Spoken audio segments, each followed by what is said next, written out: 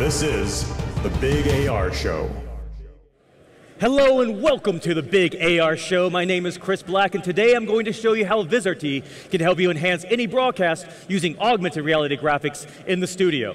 First off, let me tell you a little bit about the tools that we're going to be using here today. Just behind me, I have this massive video wall. This is a video wall from Layered and Planar, and we are going to add in virtual sets to the video wall to create a very unique virtual environment. Also, just in front of me, I have a camera on a Shitoku pedestal. This is a mechanical tracking system, so as the camera moves around in the studio, you are going to be able to see that movement in our virtual set. And over here, we have an in-cam optical tracking system that's going to allow us to take the cameras handheld into the studio for some very interesting effects. So, let's get started. Let's bring in a virtual set into our video wall here behind us. Here we have the Fox Sports studio. It's kind of dark. Why don't we bring up the lights in the studio? It's a little too much, bring them back down again. And bring up lights all over the studio so we can see what's going on here. Now we have real-time lighting in our virtual set here, so we can control the lighting effects in the virtual studio just like you would in the physical studio. So let's bring up all of those lights here. And as the camera moves around, you can see that we have a lot of movement in the virtual set as well. We call this the virtual window, and this allows you to expand your studio space back into the video wall, giving you a lot more room to work with in a limited studio environment. But this is the Big AR Show, so we want to have some augmented reality graphics here. So let's bring in the Fox Sports NFL graphics package and see what we can do here. Here's our Fox Sports tunnel. Again, you have that nice movement as it's moving around. Let's bring in some augmented reality graphics of the NFL post-game graphic here. Now this is an augmented reality graphic here directly in front of me, meaning it's immersed in the studio floor in front of me. But we can do these augmented reality graphics on multiple levels. We can also have them in the video wall and do transitions between the virtual environments. So here we have Aaron Rodgers and Russell Wilson. Now these are part of a journalist workflow, so your journalists in the newsroom have control over all the content of these elements and can drive them just like any other live production from story to story. Let's take these out and bring them into the physical world and expand our virtual set out from the video wall into the physical studio. So here we have those graphics again. Now you see these football players are photos of the football players, but we can actually have full character animations as well. In fact, we have Fox Sports' Cletus here. Cletus, where are you? Why don't you come out here and join us? It's going to run through, smash through our video wall, walk out into the audience to say hi to everybody. Let's do that one more time. This is a real-time character animation that is rendering in real time in Viz engine. We can have him run through. He does a transition from the virtual environment into the physical world using the AR technology. Chris, can you do that again? Let's do it one more time here. Let's have him do it one more time. Cletus, come on out here. One more time. There we go. So, now, with sports content, you have a lot of data that needs to be visualized in very interesting ways. And to help us out with that, we're going to bring in our friends from Astute Media, who have their data platform applied to a number of different football matches. So here's the data platform. They provide data services, or creative services. Now we want to do a combination of the video wall, augmented reality graphics, and a touchscreen that I have over here. So what I'm going to do now is bring up some content in our touchscreen. We'll open up a Champions League. And here I have a number of football games that I can talk about. And each one of these, we have all the data from each one of those matches. When I bring up a match, we'll bring in Barcelona and Paris, we're already now controlling the video wall, and I can take a look at the data and change this on the video wall, so as a presenter, I have control over all the content in the studio. Now as we push back a little bit more, we've also added in augmented reality graphics on the studio floor. So here I have all these football players ready for me to control. So on my touch screen, I can go over and grab the players, and very easily just grab them. We'll grab Trap over here and move him. And you can see that each player is highly interactive. So I can change their positions on the field and talk about how they were playing the game using this highly interactive tool. But we can also do a head-to-head matchup on the players themselves. And we have 3D models of all the players in the Champions League. So here the Barcelona team, we can have Neymar there, or Messi. We'll take a look at a common head-to-head of Messi and Draxler. There we go. So now we have that head-to-head matchup here. I'm going to walk out here and take a look now. Here I can get myself right in between the two players using the AR content. And we can see all of this data where I'm going with the forward passes, so we can see that Messi had 21 forward passes versus Drexler's 3. And if I were back at the video wall in the touch screen, I could change this, and you could see all of this updating in real time. So you could really see how Barcelona was able to dominate Paris in this particular match. But you look at these two characters on either side of me. We're going to do a little bit more with them now. So to do that, we're going to bring in a graphics package created by Sky Germany using the FC, or Bayern Munich football team. So let's bring in the Champions League logo into our video wall here. There it is. Let's bring in Bayern Munich out here as well. Here are the guys. Now let's bring some of these guys. Let's have David walk out into the studio to join us, and Boateng as well. Now these are very high-resolution 3D scans that Sky Germany has done of all of the players in the Bundesliga.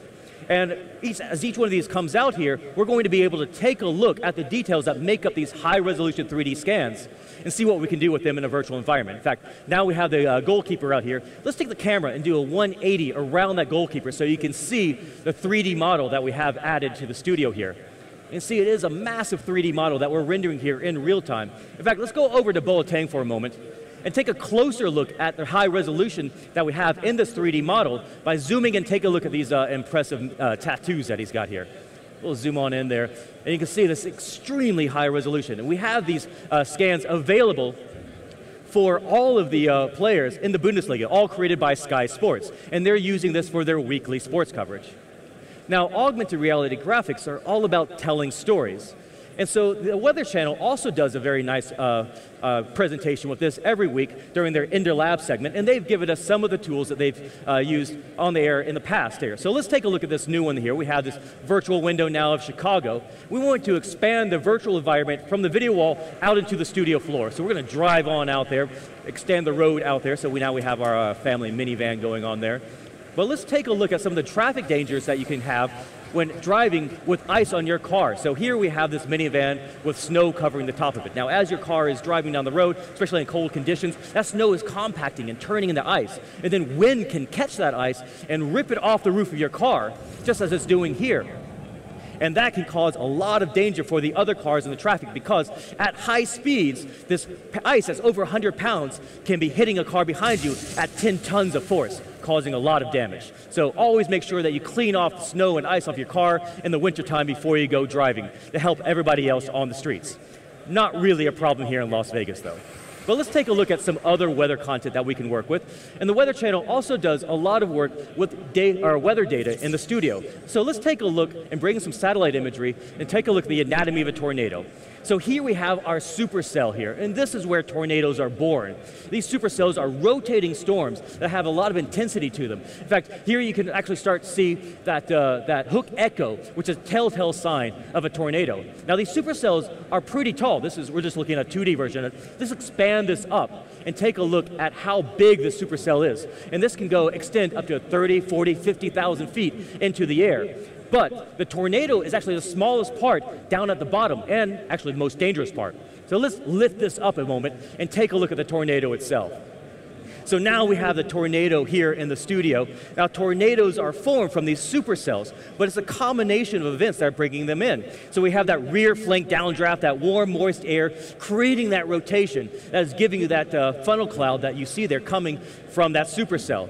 Now the most dangerous parts of the tornado, of course, is the center of the tornado itself, but that debris field is also very, very dangerous, and can send a lot of debris flying and injuring people that are nearby. Now the Weather Channel's designers did just win our graphics, our design competitions earlier this year. So let's take a look at the winning design that the Weather Channel added, and we have it here in our studio today, which is talking about conquering Mount Everest. So here we have this nice 3D model of Mount Everest. There's a lot of little details that the Weather Channel added to this model that make it very, very nice, such as this avalanche that's coming down the mountain right now. You can see that snow coming down there of the 19,000 foot mark.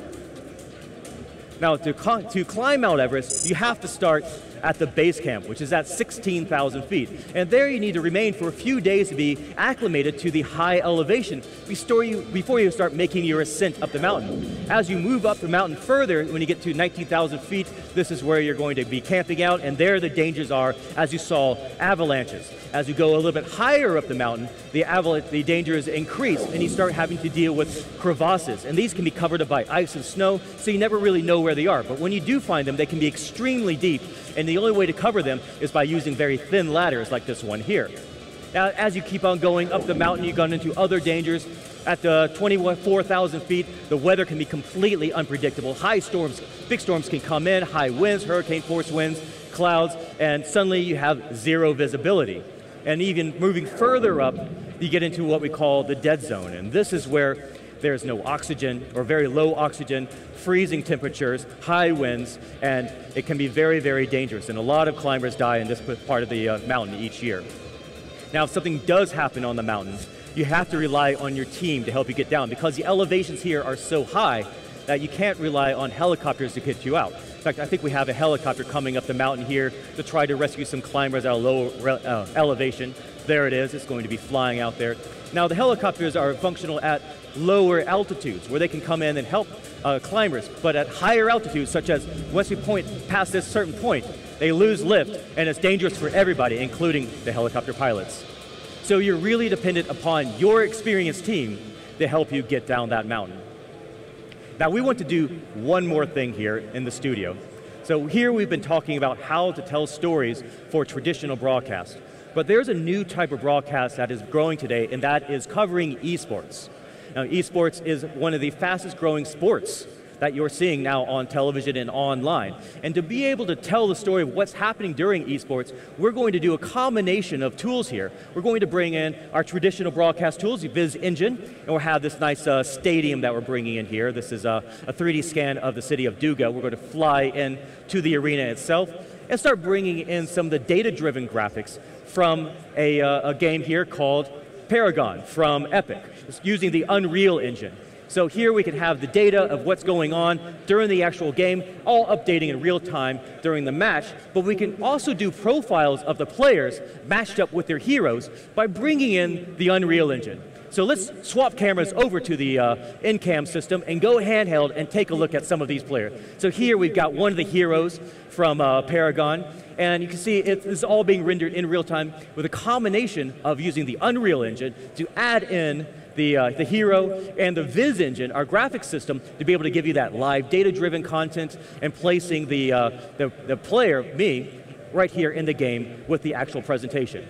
So this is giving you a new way to be able to cover those lucrative esports by adding in the data-driven concepts of live sports production with the actual gaming tools that you have with the Unreal engine. Now, if you have any questions about how all this is done, please come on up. We'll be happy to answer them for you. You've been a fantastic crowd, everybody, and enjoy the rest of the day here at NAB 2017.